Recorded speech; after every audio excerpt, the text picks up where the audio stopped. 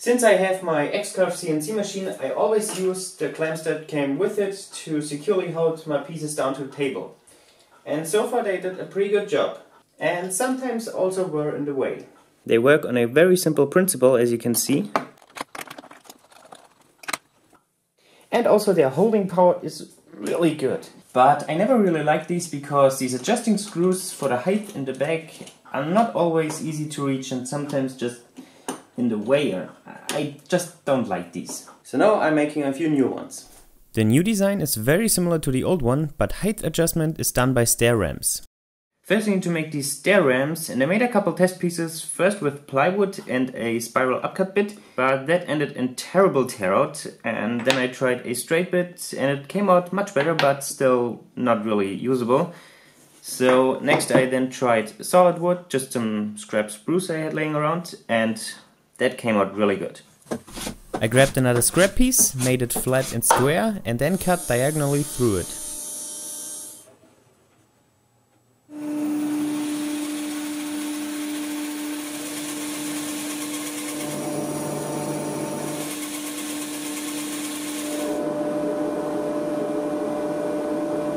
With this piece I can now make the big ramps, and with the offcut some smaller ramps. I screwed this to another piece of plywood so that I can hold it on the CNC table, and oh, hopefully this isn't higher than the maximum cutting capacity. Whew. Just clears.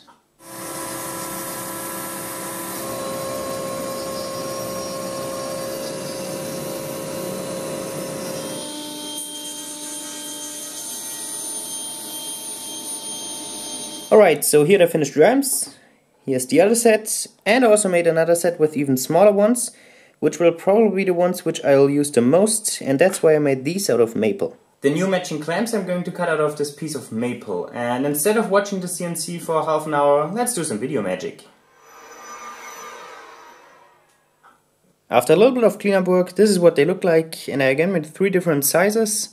Not sure which one I will really need, but I should be prepared for everything. To clamp something down, it works very similar to the old system.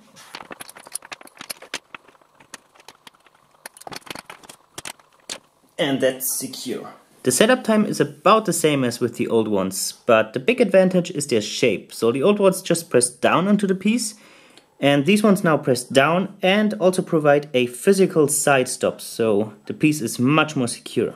What I would also like to do with the CNC is to surface workpieces, for example segmented rings or cutting boards. If you've ever made a cutting board, you know that getting the surface smooth is very labor intensive, especially the sanding. So if I could mill a flat surface onto the board before sanding, then the sanding will be quicker and simpler. Obviously I can't use these type of clamps for this because they are always on top of the surface that I want to work on. So therefore I need to make another type of clamp system. My idea for that was to drill a grid of dog holes into the CNC bed, which would fit copper pipe. And with these I can then make a bunch of accessories. For now, a right angle fence and cantilever clamps. With that I can then put whatever workpiece I have on there and clamp it against the fence, which should be secure enough for surfacing. But first I need to drill the dog holes. To drill these new holes into the base plate, I made myself a story stick or drill template, whatever you want to call it.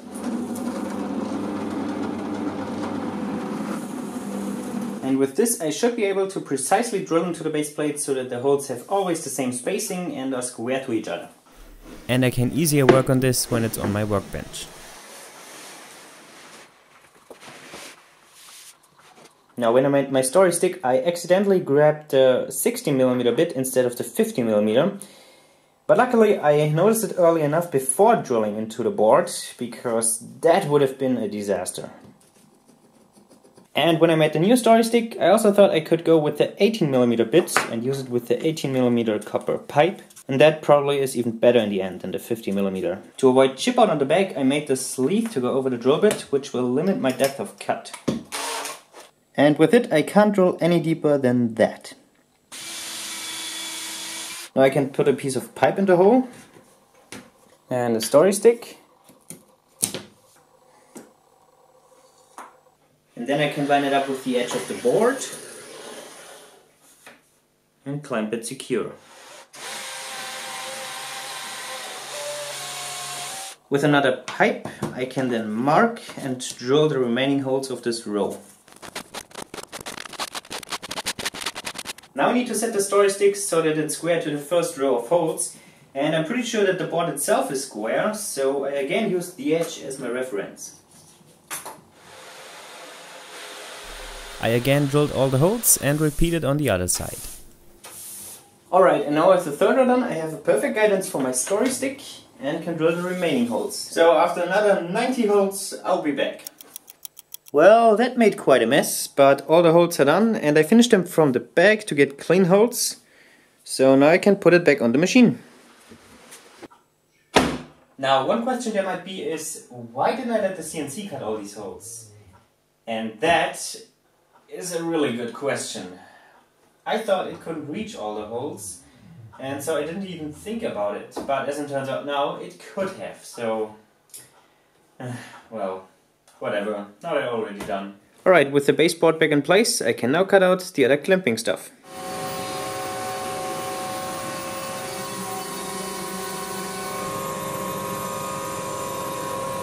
I've cut 4 cam levers and a right angle fence in 3 different thicknesses, and also cut the copper pipe to size.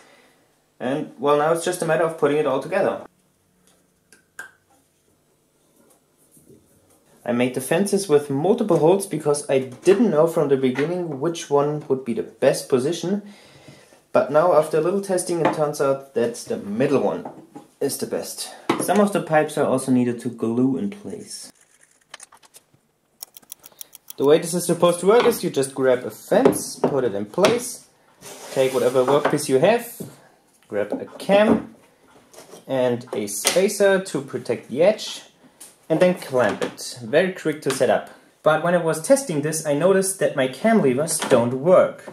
They can't hold the pressure and always let go on their own. At first I thought the size of this head here just being a little too big, so I made one with a smaller head, and it was a little better, but still let go sometimes. So then I took a closer look at what's happening there, and figured out that I need to change the shape of the head, and came up with this.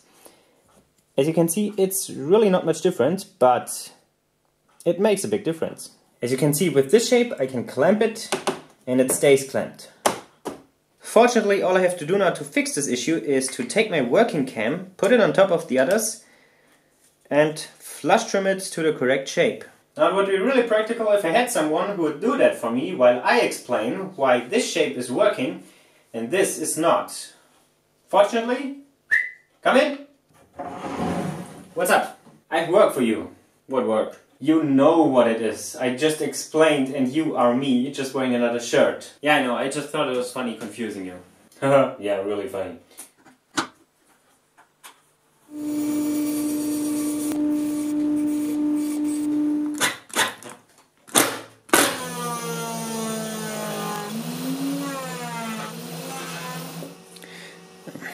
Can you please shut the door?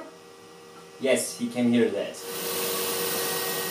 Imagine this being a spacer piece or something you want to clamp, and watch how it moves when you turn the cam. So it moves a little bit, a little bit, a little bit, and then suddenly a lot, and then again a little bit, a little bit. And with this design it moves consistently at the same rate, as you can see.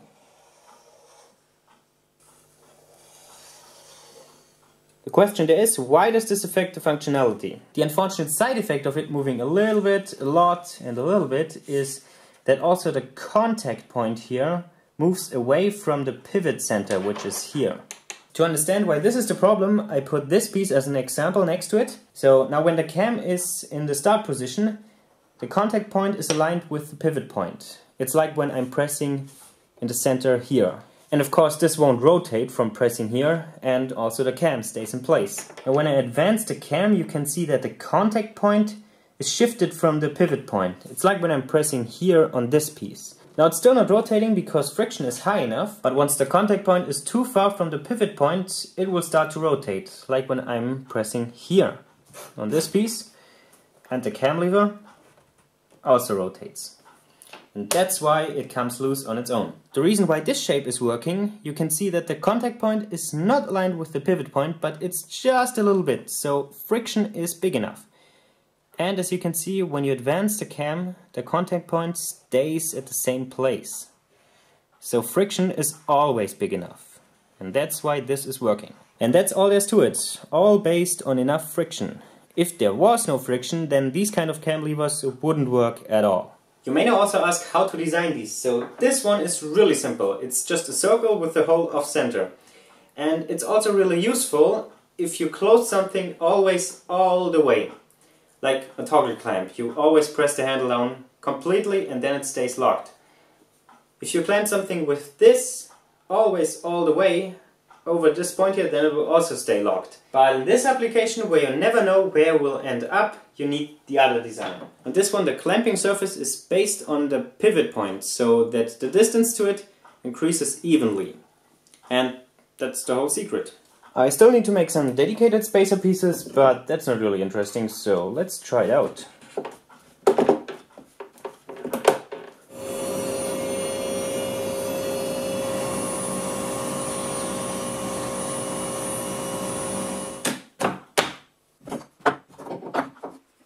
So this is straight after surfacing, very flat, and there won't be much sanding left to do. As a comparison, this is before and after. And the best thing is that it's not as dusty as sanding only. Alright, so the concept works pretty well actually. And this clamping system could also be used on any workbench with dog holes. So if you're interested, you can find free templates for these cam levers in the video description. One thing for sure, this will save me a little bit of time and a lot of sanding dust for future rings for segmented bolts, cutting boards or anything else that's difficult to surface. All in all, after a little bit of fiddling, a successful project.